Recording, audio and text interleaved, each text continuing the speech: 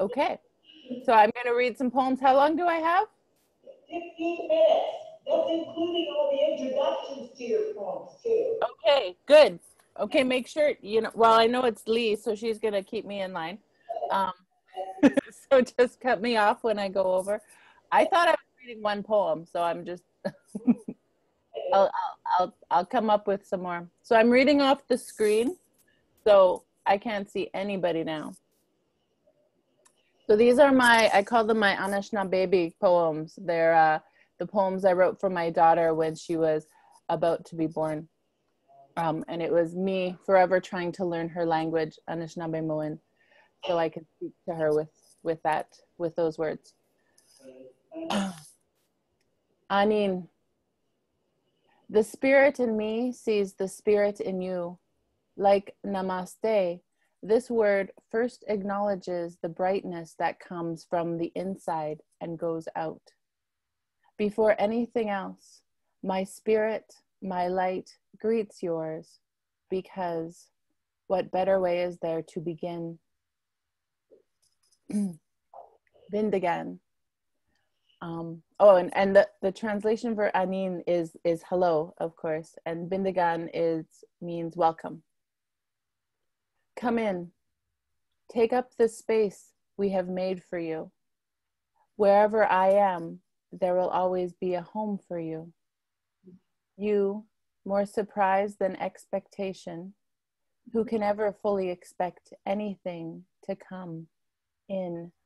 There is a place here for you to be as much as you are.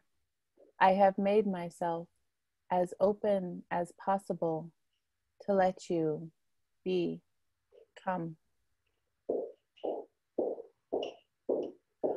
Anishinaabemowin, which translates to the language. This is what came before the world. It is called the world into being. So much older than what we speak now, it has flowed through more of your ancestors than any other. It has flowed within me, even when I don't understand, especially then. I don't really know how you came into being. It must have been this that called you. Ni Mama Aki, which is Mother Earth. Pregnancy has never been easy for me. My skin softens, swells, my limbs become tangents to my womb. I am uneasy, without even a dubious sense of control. I am not like her, she who creates in constant, gestates, births, feeds, watches it all grow only to watch much of it die. Then she chills a morning rest and does it all over again. Nothing about her is extraneous. Everything in her is creation. She can be softness and strength. Even as we walk all over her, her heart remains full. Her pace never rushed or slowed.